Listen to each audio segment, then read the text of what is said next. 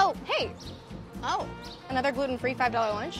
Okay. So I remember Tim Hortons having a cream of broccoli soup, which should be gluten-free. I think it's under $5. Unfortunately, they didn't have cream of broccoli soup. They only had chicken noodle. But if you ever wanted to do it with cream of broccoli soup, you could get a hash brown substituted for the bun. Worth a try. Metro has like a prepared salad and deli section. Technically, both the quinoa and kale salad and the potato and chive salad would work. However, the quinoa and kale salad has more protein. They cannot confirm that it hasn't come into contact with wheat, barley, oats, rye. If you're celiac, maybe I wouldn't suggest it, but if you're just trying to avoid gluten in general, seems like a safe option. It's pretty good. And we got a spoon. Technically, we can afford 1 clementine and 1 banana. $1 plus tax vanilla cone. All I need to do is see if I can get it in a cup instead of a cone. All right, going to McDonald's. Boop. So we've got a quinoa salad, a banana, clementine, and some ice cream for dessert. Altogether, $4.87. That's $105, again.